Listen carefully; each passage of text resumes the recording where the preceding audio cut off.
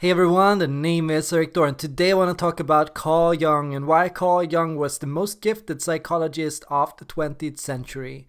Now let me tell you this. While psychology is originated and come to focus on a completely different branch of psychology than the one proposed by Carl Jung, we would all have been a lot better off if we had came to understand and learn and apply Carl Jung's principles on psychology. Now let me be clear with you, psychology is a subject in a state of crisis. A lot of the studies done in psychology cannot be reproduced. A lot of it rests on very thin ice. The science between psychology is very iffy, and the problem is with verifiability. It is hard to generalize on a human psychology because humans tend to be quite different. The development of a person and an individual can take many different routes, and Carl Jung was one of the few psychologists that came to understand that people could be different from one another. We could all come to develop a different state of consciousness, and we do not all share the same consciousness. Still, Carl Jung was one of the psychologists that came to become the most influential in our development of our ideas of the conscious and the unconscious. He basically was the first to describe and talk about and understand and reflect on human consciousness, what it felt like, how we experienced it, how it could be conceptualized, where it came from, how it worked, its base mechanisms. And his theories could be used to predict many different influential types in society, where they came from, what gave them power, what made them persuasive, what made them so successful, what made them suffer, what made them struggle with psychological traumas and difficulties. Now, while mainstream psychology focused on psychology and the idea that there was a healthy psychology, a healthy state of mind, a norm within human consciousness, and a different, something outside the norm, outside human consciousness that was psychologically unstable, Carl Jung came to believe there were multiple different forms of consciousness. We could be conscious of different things, and consciousness could look different in different people. Carl Jung's studies, for example, emanated in the sensitive person. Carl Jung was one of the first to recognize that some people had an innate, inherent sensitivity, and this research has come to later on become hugely important in psychology in understanding highly sensitive people, individuals with a nervous system response, a processing of sensory stimuli that was different than the so-called average citizen in human society. So Carl Jung has gone beyond that in elaborating on different cognitive functions, and his theories can basically describe how the human mind operates. Now bear in mind, this is a short article, a short book that goes into and describes human differences in sometimes generalistic terms, but it was a good starting point. It was not meant to be, it was never ready to be proposed as a real science, as real scientific evidence-based personality types, but it was the starting point that allowed us to understand, for example, the importance of emotions as opposed to the importance of logic, or the importance of dreams and the imagination as opposed to the importance of sensing and being realistic and of experience. So Carl Jung sought to describe why we need these different processes and how they can work and how we can experience them on a phenomenological level. And Carl Jung's theories also brought down the research on introversion and extroversion. This research has become perhaps one of the biggest and most interesting studies in popular psychology today. Now, Carl Jung's theories have come to be often misused, but they have played a role in the development of different personality inventories such as the Myers-Briggs type indicator and the Big Five. The problem is, the Myers-Briggs type indicator only loosely borrowed on the terminology used by Carl Jung, And Big Five also decided to go in a different direction. When the Big Five and the mainstream psychologists picked up on introversion and extroversion, their definitions came to become very different from Carl Jung's original definitions. What I believe Carl Jung tried to do was describe the self-actualization process and our road to happiness and energy and motivation. What Carl Jung saw was that we all had a natural comfort zone, a place where we felt more comfortable than, say, another place. And the introvert's biggest, strongest comfort came from the internal, from the inner experience, from the sensations that were derived inside, the ideas we had personally, on a personal basis, the thoughts, ideas, and experiences that related to us, to our own self. The extrovert, on the other hand, placed more comfort in the external, what they could see, what they could hear, what they could do, what could happen, what could become true, what was possible in the environment. So the extrovert was a person who came to naturally derive comfort and calm and relaxation from engaging their environment, while the introvert came to feel better and more comfortable engaging their inner world. The Big Five and mainstream psychology came to take introversion in a different direction, suggesting that the introvert was shy or reserved, instead anxious of what was happening around them, often fearful, often cautious, often careful, more methodical, more quiet. Mainstream psychology came to focus on extrovert type as brave, likely to take action, talkative, social, friendly, charming. So in doing this, it suggested there was a norm. Once again, psychology has a bad habit of assuming there is a norm, a healthy. And the Big Five has basically 5 domains, and overall 5 of these domains are more healthy than the other 5, the dark side of the Big Five. So outgoingness has come to be seen as more positive than being reserved or inhibited, of course. Openness has become seen as something more positive than being closed or narrow-minded, of course.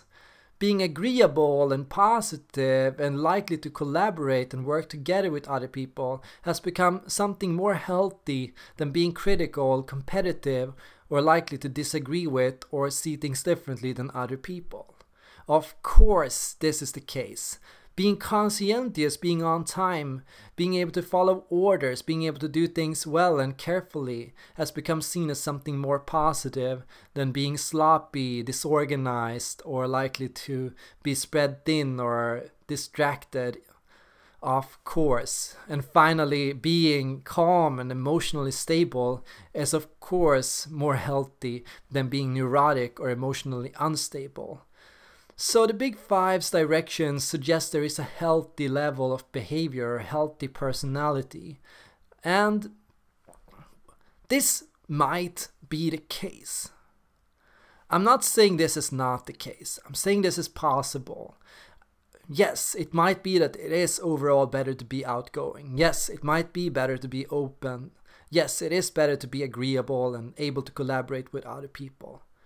But I want to say there is also an importance in being able to disagree with other people when necessary. It is important to be able to be cautious and reserved rather than jump off a cliff or engage a stupid possibility. It is better to be traditional and conservative than to chase off a crazy and stupid idea that would never work in the first place.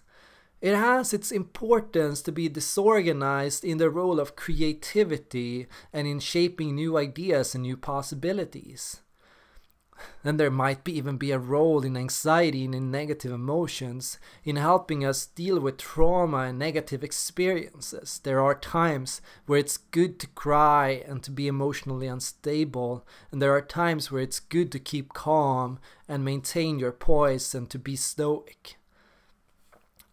So, When understanding Carl Jung in comparison to these theories, what you want to understand is Carl Jung tried to see things differently. He was talking about interests and motivations and values and differences in motivations and values and interests and consciousness. He spoke of an intuitive consciousness focused on ideas, the imaginative, the what if, the theoretical, the hypothetical. He spoke about the practical, what we could do, what was action, what was happening, what was going on here and now.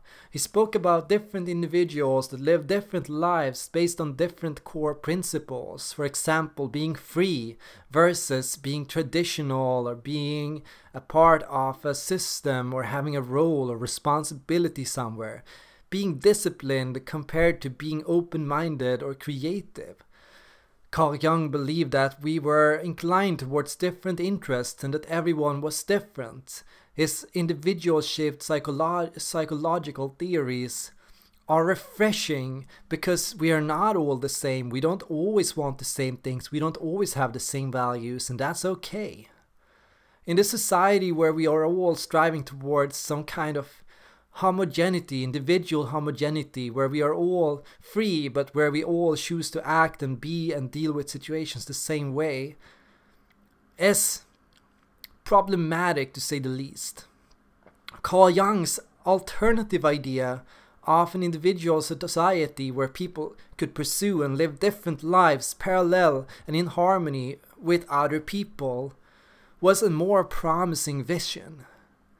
Carl Jung could help set and explain the cultural clashes we see today, in which we only identify with our gender or with our nationality or with our socioeconomic background or income.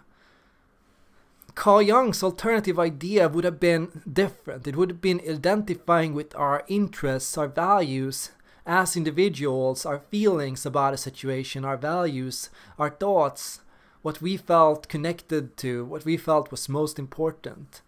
I see a lot of people out there that say the Myers-Briggs type indicator is rubbish, but I also see a lot of these people believing in sex or gender-related psychological differences. These people are prone to stereotype and say men are like this and women are like that. These people are like to stereotype white people are like this and black people are like that. Carl Jung's theories could provide more background. You know, Big Five is also working towards creating different types, but the Big Five and a lot of other systems are starting to favor 4-type models. The Big Five and DISC and other systems often work with 4 specific personality types. Red, green, blue, or yellow personality types. But aren't we a lot more diverse than that? Aren't we a lot more complex than that? Now, granted, it might be that personality types do change, our interests might change, things may not persist. It's often said that the MBTI tests cannot be reproduced, and after 6 months, the results are likely to change. Yes, they're likely to change maybe a little bit. Perhaps we start developing new interests. Perhaps we start finding new values. Perhaps we learn something new about ourselves. A lot of people go through life not knowing anything about themselves. What do I want to do? What do I want to be when I grow up? What should I work with? What would make me happy? A lot of people are completely clueless on these matters. And I think there is a theory that money, financial privilege, is the key most important matter of all. How much we make, how much we earn, how little we work. Happiness psychology has become extremely streamlined. A lot of happiness psychologists seem to believe happiness is a single-minded equation. If we can get money, family, friendship, romance, and self-actualization, we will be happy. If we can work as little as possible and get as much money as possible from it, we will be happier. A lot of mainstream psychology will focus simply on these singular facts, but not on the question of what we do. And I understand why psychology avoids these topics. It is true it's hard to scientifically verify 16 personality types or 16 different values or groups of interest. It is true it's easier to focus on 4 or to focus on 2 different scales of people. It is true that if you're looking for massive data, statistics, verifiability, you want a streamlined approach where everyone is the same and where you focus on only the things that can be generalized to the entirety of the human population. It is true that data about a small statistical group of the population, perhaps only 1 to 5% of the population, is harder to support than data about 100% of the population. But that doesn't mean that personality types aren't real. Even though it can be hard to verify and back up with statistics, personality types might exist. So what I'm looking for is some level of modesty, but also a level of understanding of what Jungian psychology is all about. Jungian psychology is not necessarily about what the easy way, but it is looking for the accurate way, and the accurate way is diverse. It is focused on multiple different personalities, multiple different theories, multiple different ways of looking at things, rather than one singular way of looking at things. So I hope this video can help you understand why a lot of people like the MBTI personality test, even though the MBTI test might not be documented well with statistics, and even though it might be sometimes a little bit too stereotypical or too shallow. I hope it also helps you understand what I'm trying to do in making it less stereotypical, in understanding these personality types with greater nuance, in connecting it to modern psychology, in research on values, on psychology, on happiness, and on flow. I believe your MBTI type is your flow type, and that's my difference with the Myers-Briggs type indicator. I don't believe you are what you are doing right now. I don't believe your type is necessarily where you work at the moment. I don't believe your type is necessarily who you are with friends. I believe your type is who you are in a state of flow when you do things you enjoy. So I'm focused on understanding happiness, stress, joy, and what gives us happiness and what makes us stressed. And I'm trying to, and this is the big thing of my project, prove personality types do exist and that they do matter, and that they can help us find the right career, the right study path, the right lifestyle for us as individuals. So if you want to help me out in that project, please leave a like, share and subscribe. Share this video to skeptics and people who might like it. And visit patreon.com/ericthor and leave a donation to support me in bringing new content, in challenging all of these mainstream ideas, in producing healthy alternatives in psychology that can help people understand themselves, their family, their friends better. Thanks for watching. I hope to see you guys in the next video.